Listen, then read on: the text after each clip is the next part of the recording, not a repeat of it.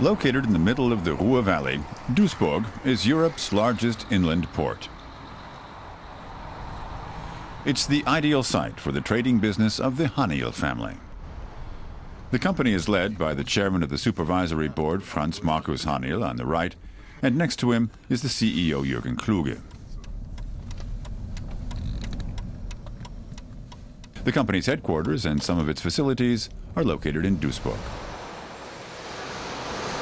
For example, the ELG company, which recycles scrap iron, steel, and high-value metals. There are more than 40 million euros worth of waste and scrap metals stored on the site.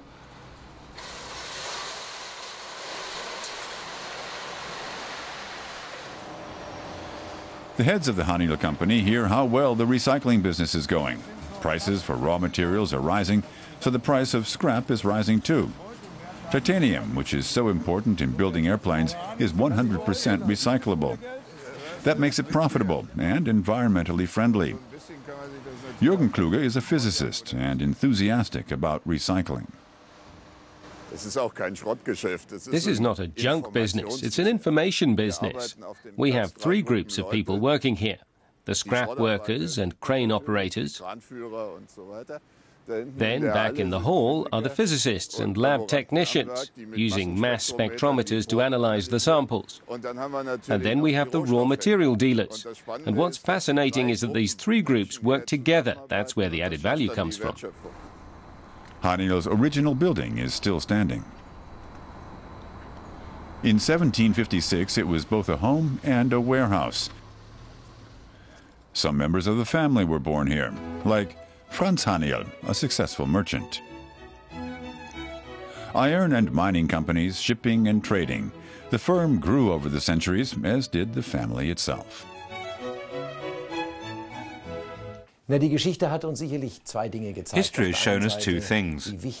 On the one hand, how important it is to have a shared tradition of values, a foundation on which you can build. At the same time, we've learned how important it is to constantly change, alter and adjust, to see what's going on around us, to anticipate how the world is changing, and to adapt our businesses and business models accordingly, or even give up some of them. The concern has almost always bought and sold companies. A certain amount of change is desired. In 1917, the company's structure was altered. Family ownership and management were separated. Johann Welke was the first manager of Haniel, who was not a part of the family. The current boss isn't a Haniel either.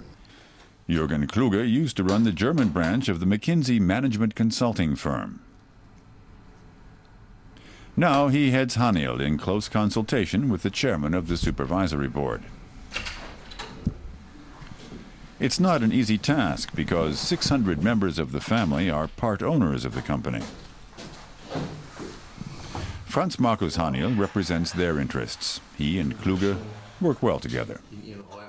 We're in constant communication, and when a difficult issue comes up, we immediately confer.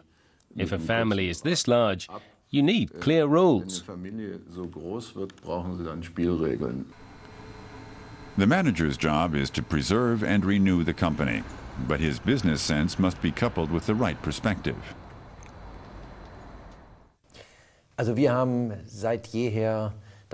It's always been our understanding that entrepreneurial freedom has to go hand in hand with social responsibility.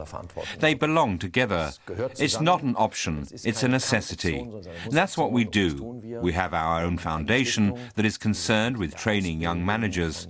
We feel responsible toward the city we're headquartered in.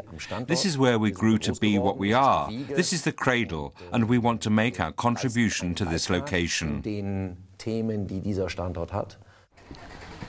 The firm's various subsidiaries and shares in other companies are administered here. Jürgen Kluge's job is to secure the future.